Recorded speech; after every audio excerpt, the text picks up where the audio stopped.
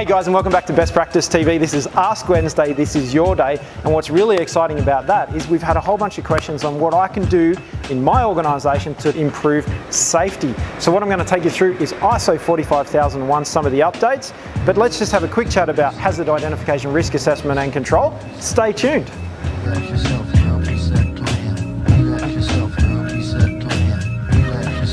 Hey guys, a ton of questions have been coming into us lately, and this is Ask Wednesday, it's your day, so I'm going to answer this question: how can I improve safety in my organisation? Well, what you can definitely do is you can have a look at a safety management system.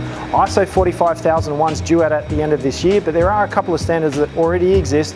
There's ISO 18001. So if you're not sure about what policies and procedures to write in your organisation, you can have a look at those international standards.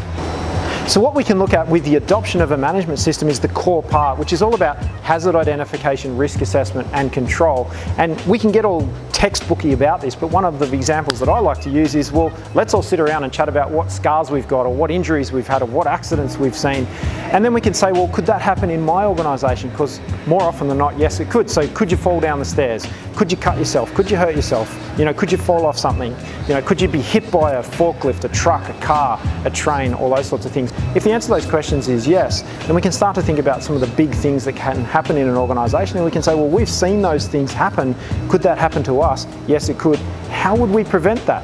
Oh, okay, well, maybe let's hold the handrail when we're walking down a set of stairs, or let's have a think about, you know, fatigue and those sorts of things. So I think that's a really good way to learn from accidents without actually having them, which is, you know, in a lot of cases can be quite damaging to an organisation. So it's thinking about hazards, you know, thinking about what hazards are more important, and that's where we talk about risk assessment or prioritisation, and then control. So what are we going to try and do to minimise the impact that those things are going to have? And ultimately, the first thing you want to do is try and reduce the consequences. So you want to try and reduce the potential for injuries, the significance of injuries and incidents, and definitely don't want to have fatalities. And then the second thing you want to start looking at is the frequency. So how often could those things happen, and try and do things to pull down frequency.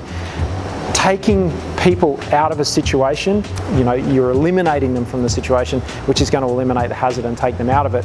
And then obviously minimising the amount of people that are exposed to a particular thing in your business is going to be the second part. So that's a quick summary. There's tons more out there on safety, but that's from us here at Best Practice. We want to try and help you guys improve your safety, and that's been the question for today on Ask Wednesday being your day. Have you had a look at our Facebook page? We've got lots of videos that some of them are getting some amazing amount of views, and we're very grateful to you, our audience, for that. Thank you very much for watching, and keep asking questions. We've got tons of questions coming into us, which is really exciting. We love answering them. That's what we're here to do. We're here to help you to improve every day. Have a look at our YouTube channel, because there's been a couple of great little clips there, and our LinkedIn page. That's one thing I'd like you guys to just draw yourselves attention to. If you've got time, jump across onto the LinkedIn page to help you guys, to educate you, to give our view on the world, if you like, on our LinkedIn page. And it's for you, it's to help you guys improve every day. So keep improving every day. We'll see you soon.